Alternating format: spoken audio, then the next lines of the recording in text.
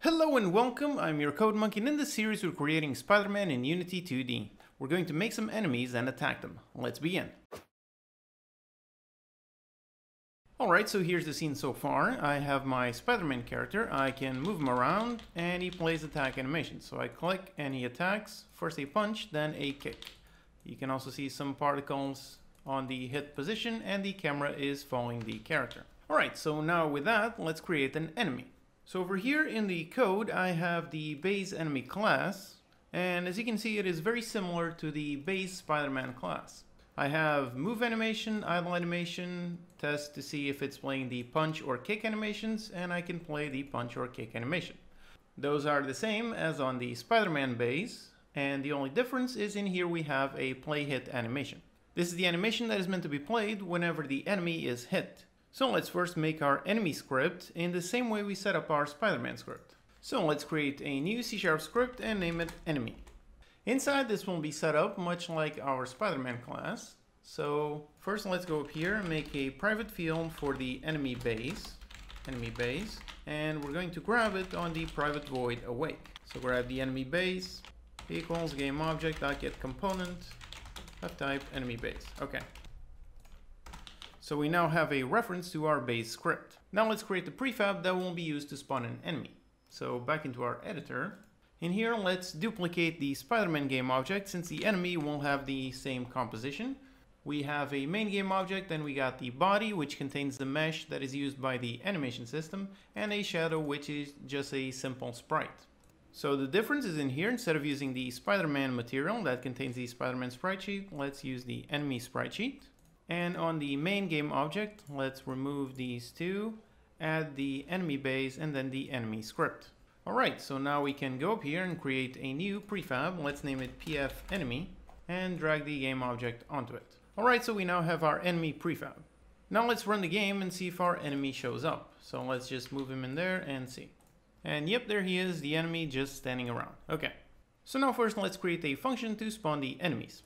So let's go into our enemy class, and up here, let's make a public static enemy create function. This will be responsible for instantiating a new enemy. In here, we're going to receive a vector3 for the spawn position. And inside, let's instantiate the enemy prefab. Now, in order to do that, we need a reference to that prefab. So as a helper, let's go back into our code and make a new C# script called GameAssets. This will essentially be our container for the references that we need. Let's make a new game object and name it GameAssets and drag the script onto it. So here on the GameAssets script, let's clean this up, and we're going to have a public static GameAssets for our instance.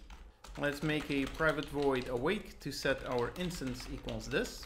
And then we're going to have a bunch of public fields for everything that we need. So in this case, a public transform for the PF enemy. Okay. So now back in the editor, we can see that the script has a public field for our enemy prefab, and we can now drag it onto there. Okay. So now we can go back to the enemy class, and in here on the instantiate, we can go into the GameAssets.instance and access the PF enemy prefab. All right, so let's spawn it on the spawn position and with quaternion.identity. Okay, so this will be our enemy transform that is instantiated. Okay, now let's just grab a reference to the enemy script, which is on the enemy transform.getComponent of type enemy, and then return the enemy script. All right, so we now have a function to spawn enemies. In order to test it, let's go into the game handler. And in here, let's spawn a bunch of enemies. So we're going to do it on private void start, which happens after all of the awakes. All right, now in order to spawn a bunch of enemies, let's use the function periodic, which is part of the CodeMonkey utilities that you can grab for free from unitycodemonkey.com. So in here, let's create a function that will be triggered every, let's say, 2 seconds. So the function that will be triggered will execute the enemy.create. And let's create them in a random position around Spider-Man. So get the Spider-Man.getPosition plus a utils class.getRandomDir. So we get a random direction and multiply it by, let's say, 80f. Okay. So every 2 seconds, a enemy will be created on a random position within 80 units of Spider-Man. So let's see that. And yep, there you go. That one was spawned. Now that one was spawned. And as you can see, we are now correctly spawning enemies in their correct position.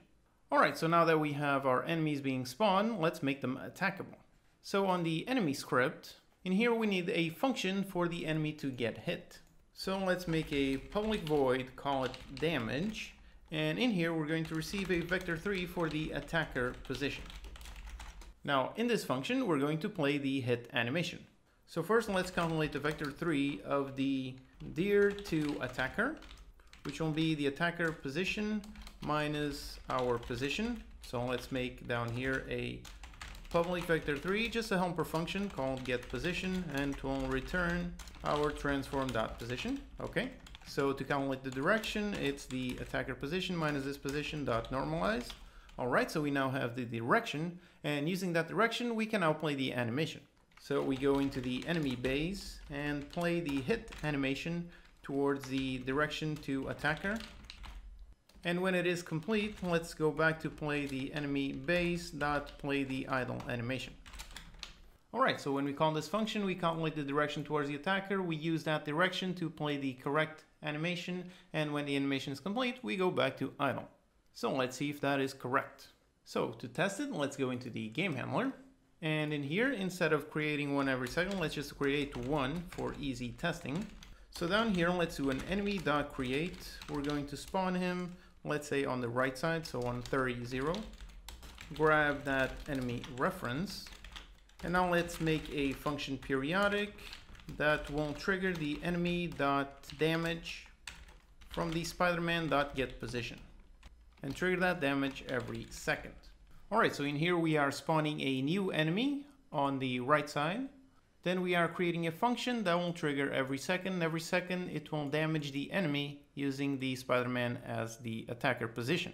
So he should be playing the hit animation every second towards Spider-Man. Let's see if that is behaving correctly. There he is, and yep, as you can see, he is correctly playing the hit animation. And if I move him around, you can see that the direction is being correctly calculated. Alright, so now let's make Spider-Man be the one to actually cause damage. Let's go first into game handler and comment out this code, but leave the enemy as being spawned. Now let's go into the Spider-Man script. Let's go down into the handle attack function. And in here, after we click on the left mouse button, let's first define a vector3 attack position. And by default, this will be the get mouse world position. All right. Now in here, we want to check if there's an enemy nearby this attack position. So in order to do that, we are going to ask the enemy class. So we are going to have an enemy for the enemy that is nearby that position, and we're going to ask the enemy class to get the closest enemy.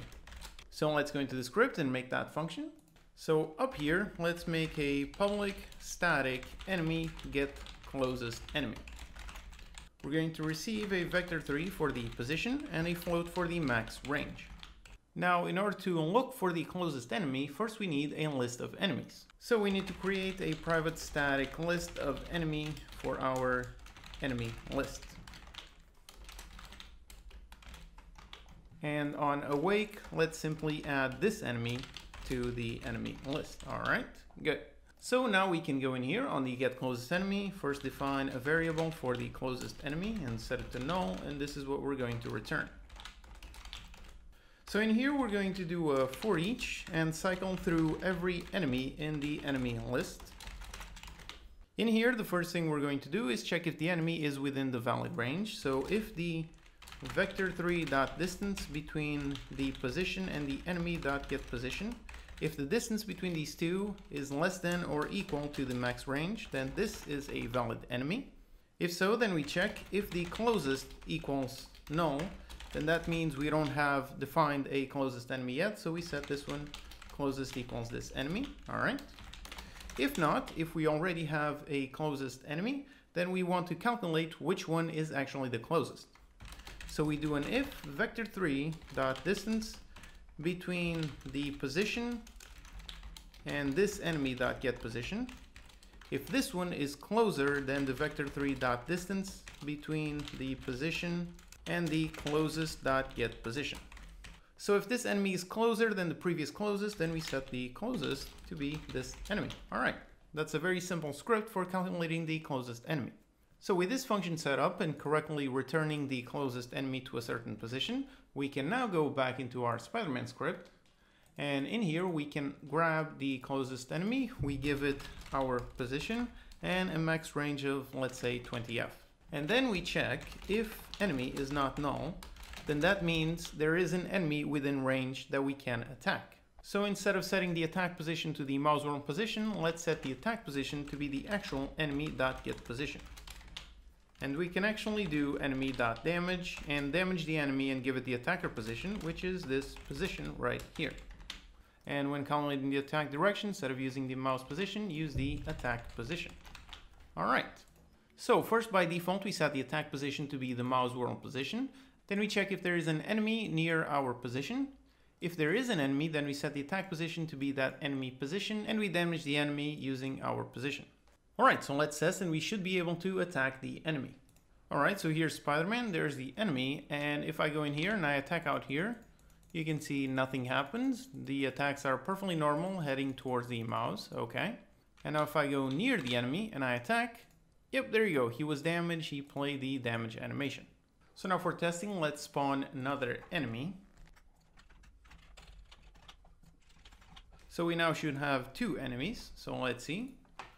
And now if I go in the middle of both of them, he will choose one and attack that one. Now this, as you can see, is not necessarily ideal. We want to give a priority to the enemy that is closer to the mouse position, not just the generic Spider-Man position. So let's do that. So in here on the Spider-Man, instead of looking for the closest to this position, let's do for the closest to the mouse position. So now here I am, I go into the middle of both of these enemies, and if I click on this side, yep, I lock onto that enemy and I hit him. And if I click on this one, yep, you lock onto that one and you hit that one. So I can now easily switch targets and hit one, hit the other one. So there you have it. We created some enemies, made a function to spawn them, and attack the closest one using our Spider-Man. In the next video, we're going to set up enemy health so we can actually kill them. As always, you can download the project files and utilities from unitycodemonkey.com. If you have any questions, post them in the comments and I'll do my best to answer them. Subscribe for more videos and I'll see you next time.